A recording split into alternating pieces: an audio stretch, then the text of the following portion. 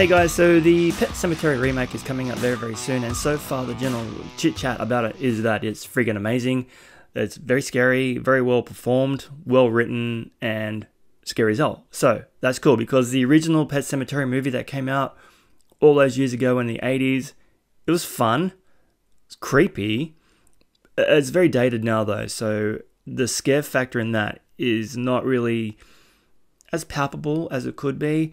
Like the 80s, yeah, it was a fun decade, but the movie is kind of like, almost like a TV movie. There, I said it. The original Pet Sematary movie is kind of like a TV movie, which I really, really like. Fred Gwynn in that was amazing, and a little scary Gage zombie boy, truly horrifying. And, you know, Stephen King. Who doesn't love Stephen King? His books are incredible. But apparently this new remake is just off the charts scary. So I'm really looking forward to seeing it. It's definitely on my radar.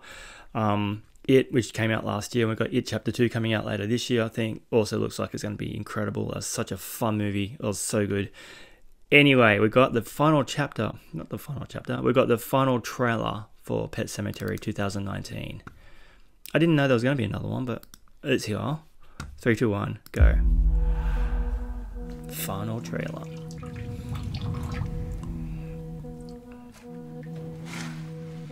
Okay, zombie girl. I love the gender switcheroo. I remember okay. My birthday party. Church was out on the road.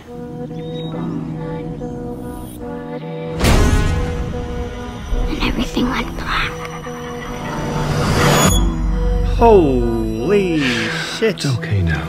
Are you back? Back from where?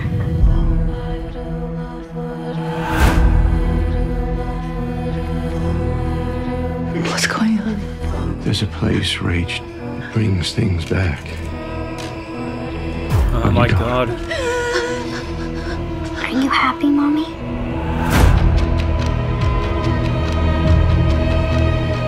I should never have shown you that place. But you did. If you cheat death, there's a price to be paid.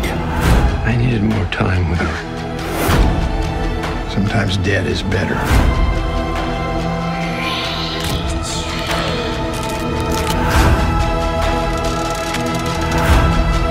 If you've done something, Lewis, it's not too late to undo it. Oh, good god.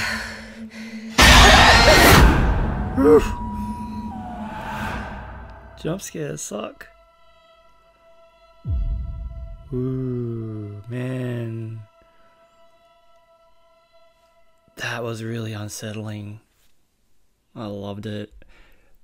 Okay, very similar to the previous trailers, but yeah, the gender switch, because in the original book and in the movie, the Gage was a little boy, very, very young, about 2 years old. So they've made her the daughter and aged her up to about 9 or 10.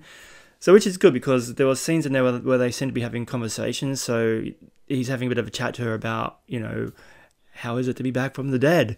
She's like, back from where?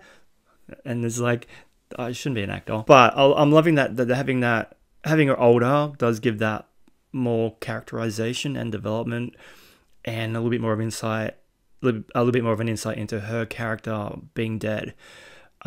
Creepy, twisted. That scene when the person with their back exposed crawling along the corridor, wow, that gave me the willies. That was really kind of very, very unnerving. The movie looks incredible. Oh man, directed by Kevin Kolch and get off there, Dennis Widmeyer. So I'm officially pumped. It's like Stephen King's having a bit of a resurgence. It did so well at the box office, and it was such a quality movie. I love that. It's kind of like drawing all that attention back to Stephen King's works and giving them a redo with a modern twist, but doing them right, not just cheap knockoffs, straight to DVD. No, big screen, theatrical releases with a bit of money behind them and a lot of talent. This is going to be a goldmine. I cannot wait, because I've been a fan of Stephen King for years. Anyway, what do you think of that one? You're going to see it? Are you going to be scared? I can't wait to see it. It looks incredible. So, don't forget to subscribe, and I'll catch you all on the next one. Thanks for watching.